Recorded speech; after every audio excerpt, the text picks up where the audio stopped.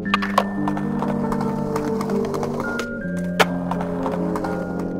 up? This is Tim with Tactics Boardshop. Today I'm going to give you 5 tips to give you a little more life out of your skateboard deck. First is to try to scrape your tail as little as possible. Don't drag your tail on the ground to slow down because you'll very quickly find yourself with some nasty razor tail and some soggy pop. This also applies to throwing down your board. If you drag your tail on the ground while you're getting a running start, it can wear it away a little bit.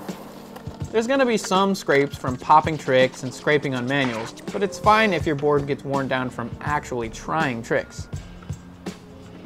Rough pavement will wear down your board much quicker, so if you're trying to learn new tricks and flipping your board a lot, try to find somewhere smoother to preserve your board.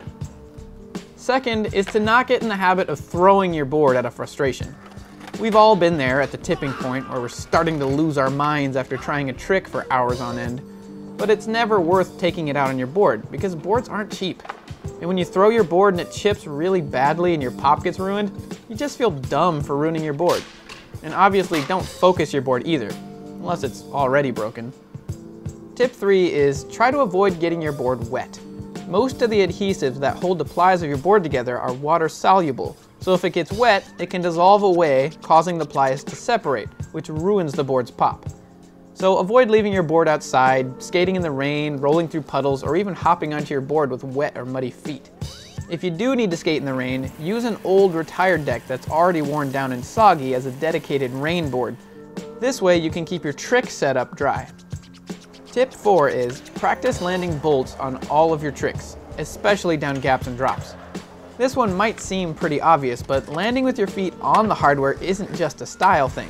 It's the only way you'll be able to go off anything bigger in size without snapping the board. Also, try your best to commit to the landing as quickly as possible, because kicking out over and over again will smash up your board very quickly, especially if it's cheese grater ground. The last tip is, don't leave your skateboard in extreme heat.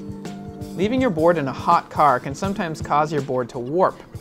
Warping is when the plies of the board start to twist from changes in temperature and humidity. It's common to have a tiny bit of warping on a board, and it usually goes unnoticed. But if the board gets really bad, it can change the way the board pops and flips and makes it feel off. If you got any questions or tips of your own for making your boards last longer, just leave them in the comment box down below, or give us a call and we'll help you out. Peace.